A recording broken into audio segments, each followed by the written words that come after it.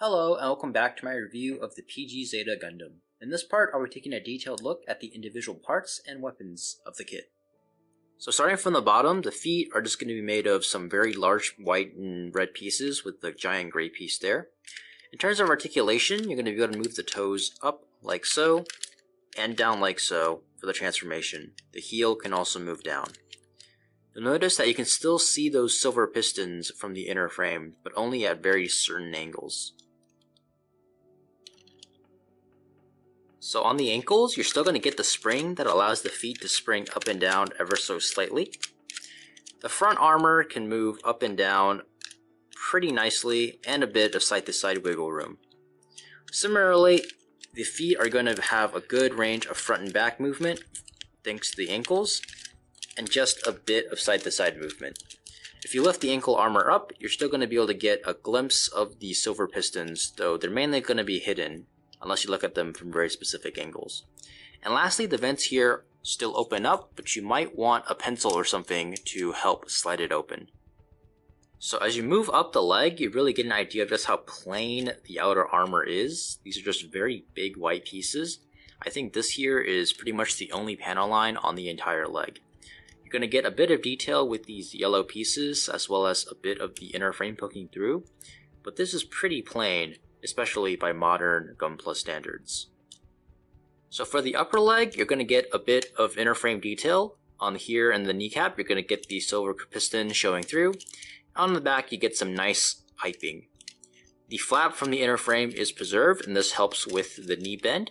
Speaking of which, for the knee bend, you're still going to get a solid 160 degree, and once you bend it, you're going to expose the front piston.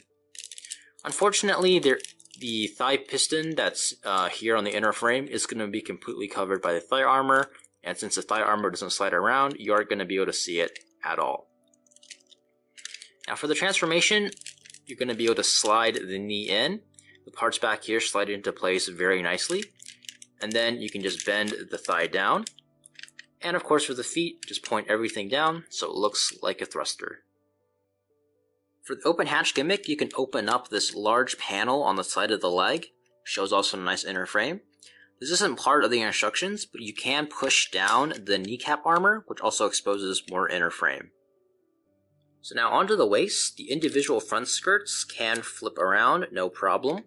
The front crotch piece can also move around, and doing so will expose the silver piston in the front. Otherwise, it's the same with the back. You're going to be able to slide this out and expose a piston. It's just one full piece back here. You do get some nice connection points and 5 red thrusters. But overall, it's a pretty plain looking waist, if not functional. So the side skirts are going to be built separately, and they actually attach onto the leg unit as opposed to the waist unit. For articulation, there is going to be a hatch here that you can open up for the beam saber. It isn't part of the open hatch gimmick, but I like to open it anyways for the exposed mode. And here is just the attachment point it could be used to attach onto the top of the leg. The chest here is going to be void of actual articulation outside of the transformation. However, you can slightly transform it to pull out the cockpit. And once you do that, if you lift up the red piece and lift down this red piece, you'll see the small Camille figure. Now, the orientation of the pilot figure can be changed by dragging this slot back and forth. And what that does is it allows you to transform between the mobile suit configuration and the Wave Rider configuration. The 2 flaps on the chest will flip open for the open hatch gimmick. I think that inner frame detail will look great if you painted it up. The shoulder and arms look very nice armored up. I think the sheer amount of colors coupled with the vents and the inner frame poking through makes the plain outer armor a lot less noticeable. So in terms of articulation, the shoulder flap can move up and down, and the vent can slide in and out like so. The arm can rotate 360 here at the shoulder, and it can bend 180, no problem. You're also going to get a bit of side-to-side movement here at the elbow. So the back of the arm has an attachment point for the shield, and you can extend this attachment point to attach on some missile launchers, as well as expose some chrome pistons. This also is how you open up the arms for the open hatch gimmick. Now here you're also going to get a tab that you can slide down to expose some more missiles. So the wrist here is going to have a bit of movement thanks to the piston. It's also going to have some nice pivot movement due to the palm mechanism. And of course the fingers are all individually articulated, and there are some holes here for the weapons to peg into. The backpack is going to be a nice dark blue with a nice red trim. The white flap on the top can wiggle around ever so slightly. And on the back, you're going to get the same color scheme, and you're going to have a mounting mechanism that attaches into the backpack, and it can spread out to accommodate the Wave Rider transformation. So to transform it, you're going to slide out the main wing by pushing here, and doing so will expose this empty cavity with some LED wiring. They're supposed to fit in these channels, but sometimes they do tend to fall out, like here at the top. But moving on transformation, once you slide out the entire wing, you're going to be able to also flip out the wing tip. Takes a bit of finicking, but once you do, you're going to slide it out like so. I like how there's a red piece here. It's going to be on a spring, and once the wings are fully folded out, it's going to spring into place to cover up the gaping hole here. There's also going to be a nice clear piece at the tip for the LED. And overall, I think it's a very nice wing. It's got the same aesthetics as the outer armor, but there aren't that many panel lines. But overall, I think it looks pretty good, though it is pretty heavy for a backpack. So the tail stabilizer is relatively simple. You're just going to get some large pieces that you sandwich together. Here you're going to get some clear pieces to show through the LEDs. And in terms of movement, you can just slide the tail up for the transformation. You're going to get an attachment point here that attaches into the back of the Zeta Gundam. And it's just going to be a singular polycap, which I am a bit skeptical about because polycaps are known to be a little bit weak, and the tail stabilizer along with the backpack are pretty heavy. So I'm pleasantly surprised by this head sculpt. I initially thought I wouldn't like it due to the large eyes, but after seeing it in person, I think it looks pretty good. My favorite part is probably going to be this mask sculpt. The Zeta mask is pretty unique among Gundams due to the lack of the red goatee. I think that the perfect grade captures it very well. So you're also going to get some nice Vulcan detail as well as some vents. I also like how they sculpted camera detail onto the front camera. The back camera is also going to similarly have a bit of detail, but not the round kind like on the front. In terms of movement, you're going to be able to slide the V-fins together for the transformation. They're on these locking teeth mechanisms, so when you move one around, the other will move accordingly. So for the open hatch gimmick, the sides and top of the head are going to open up. I think it looks really good, especially from the back and the top, where you can really see the inner frame of the head. This kind of reminds me of those very large Gundam busts that have a ridiculous amount of details. So moving on to weapons, the Zeta's beam rifle is ridiculously long, and I think it looks pretty good here in the perfect grade, though there is going to be a giant seam line running through the top and bottom of the gun. The handle here has a tab that you can pull out, and once you do, you can slide that into the palm of the hand, and it should sit in nicely, though it is only for the right hand.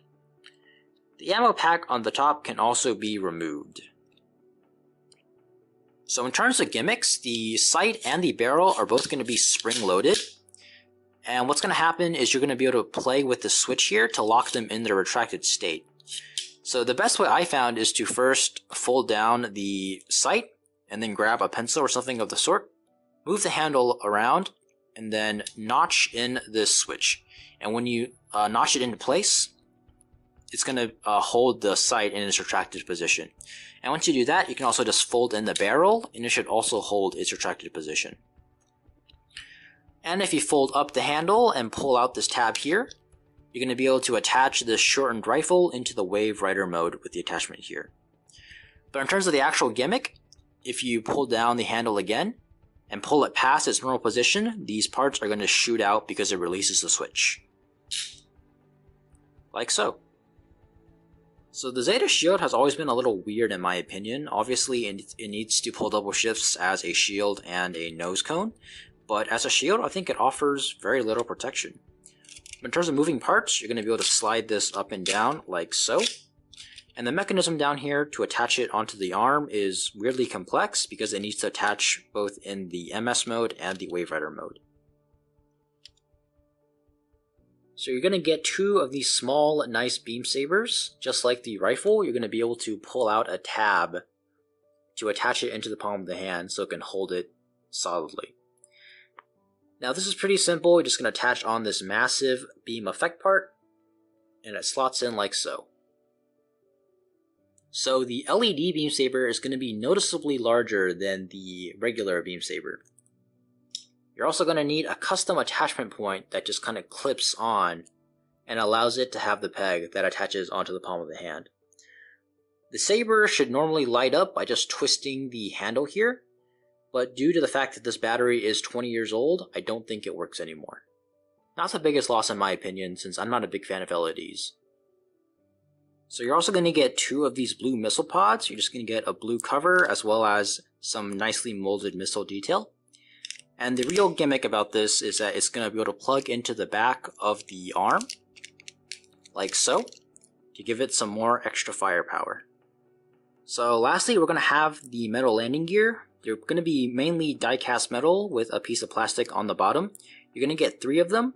2 of them are going to be identical, while 1 of them is going to have a unique, smaller red landing gear. So taking a closer look, they're very nice, and I think that they should hold up the Wave Rider mode very well since they are made of metal, and the Wave Rider mode is going to be very heavy. So this has been my look at the individual parts of the PG Zeta. They're all nicely complex, as you'd expect from the Perfect Grade line, if not a little under-detailed. So please comment, like, subscribe, and check out the next part where I'm going to look at the assembled Gundam.